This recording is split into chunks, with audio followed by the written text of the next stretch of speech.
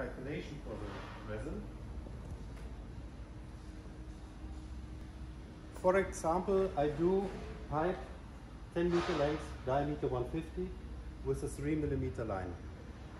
This is a general calculation for all of our liners. You just need to change the thickness or the diameter, and then you can do the calculation for all of our lines. Important is to know the diameter we calculate in meter, multiplicate with the thickness in millimeter, multiplicate with the length in meter with P, which is 3.14, and then as a result we get the volume meter. For example, like I said, diameter 150, 3 millimeter, 10 meter length. Diameter is 0.15 meter. Thickness 3 millimeter.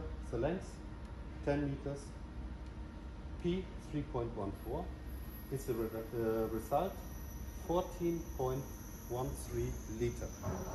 But epoxy resins will be never measured in liter. We are always calculating in volume, in kilogram, and that's the reason why we have to calculate it into kilogram.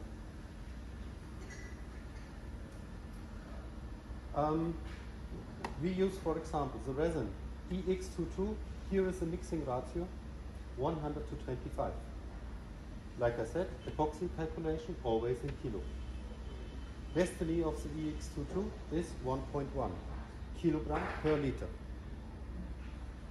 Now, to calculate this 14.13 into liter, this is destiny multiplied by liter. This will be the total amount of resin in kilogram.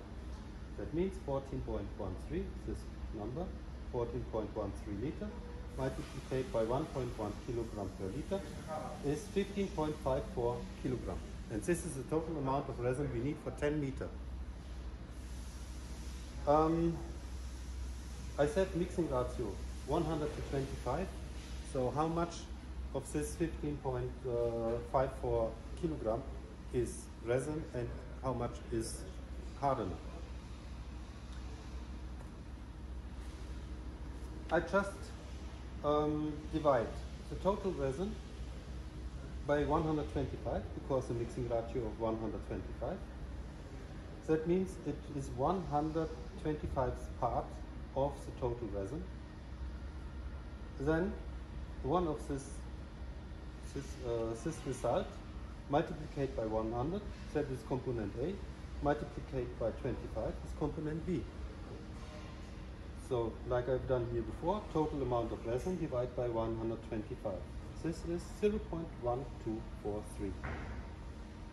This 0.1243 multiplied by 100 is 12.43 kilogram. It's component A. 0.1243 multiplied by 25 is 3.108 kilogram. That's component B. Now we know exactly for the diameter 150, 3 millimeter thickness, 10 meter length, how much A and B we have to use.